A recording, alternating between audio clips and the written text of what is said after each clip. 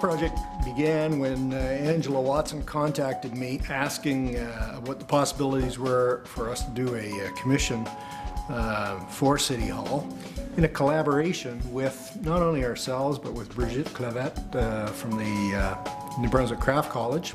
He had some design ideas, I had some design ideas quite separately, and then when we met it was quite surprising how much there was in common, and from there we had a series of discussions and a series of meetings and decided to go with the motif. So it seemed very fitting that we should make something that was representative of the city and of the environment around us. Et la chose qu'on avait en commun, c'était le poisson. On a décidé que ce poisson-là, ce serait symbolique du saumon qui est dans la rivière et qui rejoint tous les aspects de notre culture. Everybody in our staff here is all part of the design process and the creation process. So it's not just one person's idea, but a sort of a collective or collaboration of everybody's ideas. My process involves basically coming up with a look for the pewter and how it'll turn out in the end. So I've got a bit of foresight that I need to look into. Once I have that image in mind or that design, I would develop some drawings, sketches. We'd bring that to the computer, do some scanning, reproduce it with some vector-based line art. And then after that I would bring it into the darkroom. And the darkroom process involves basically shooting down the artwork onto film, which would then give us something that has a clear and opaque black film, so that we have raised and recessed areas, and we would then transfer that onto polymer plates.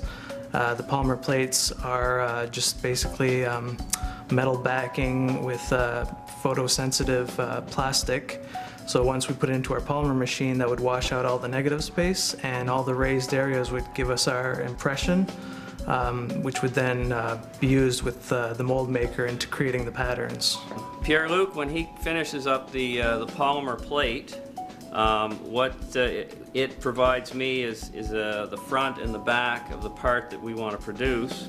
What I'll do with that is I'll take it and cut it out by hand with a jeweler's saw, and those pieces I will glue the front and the back onto a piece of pewter sheet stock that we have available. These get placed into a sandwich of uncured, unvulcanized rubber discs.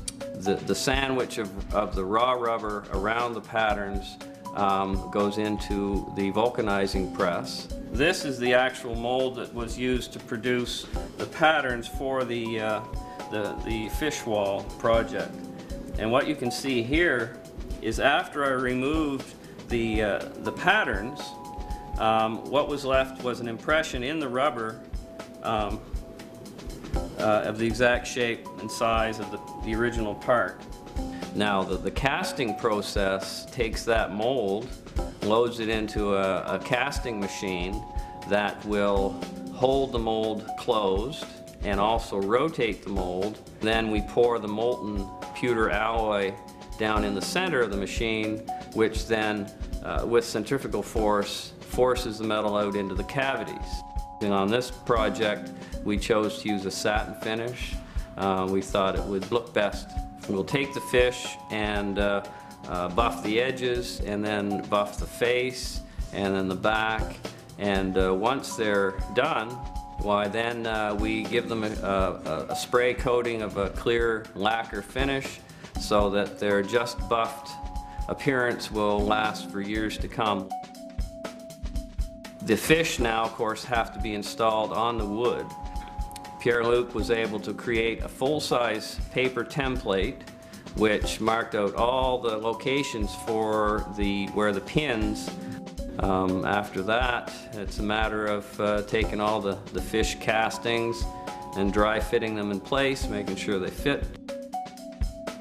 We feel so much fabric of Fredericton because we've been here for such a long time and been supported by the community just tremendously over the 40 years.